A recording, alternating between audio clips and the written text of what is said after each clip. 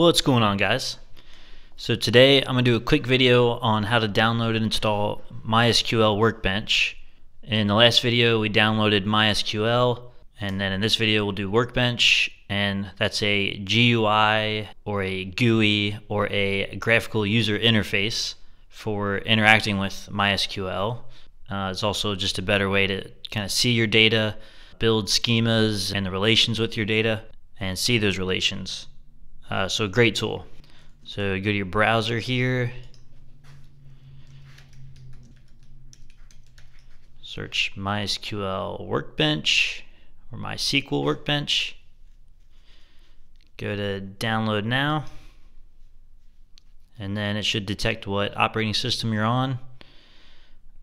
And I'm on version 12, and so for example it says that this version 13 is compatible with 12, so good to go there. You can hit download, and then you can just click no thanks, just start my download.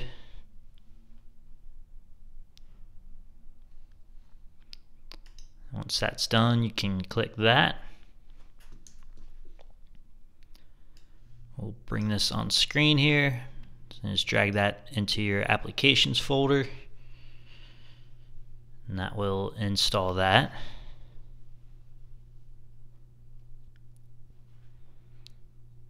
So we can X out of that.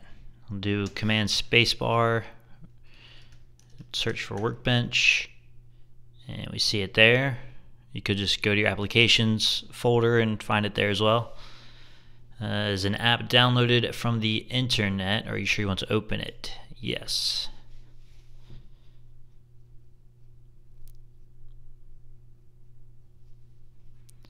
And there we go. So then if you want to open up one of your databases, in the previous video we downloaded MySQL, and then it had us create a password for the root user, so you can enter that here.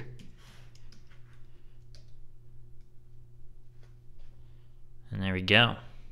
So you can query for your data, your different schemas. You can create different databases here. So you are all set up and ready to rock and roll. I'll make a follow-up video where we set up a data schema and put some data in there and build a relationship between the data and whatnot. So stay tuned for that, and thank you very much for watching. I will catch you in the next one.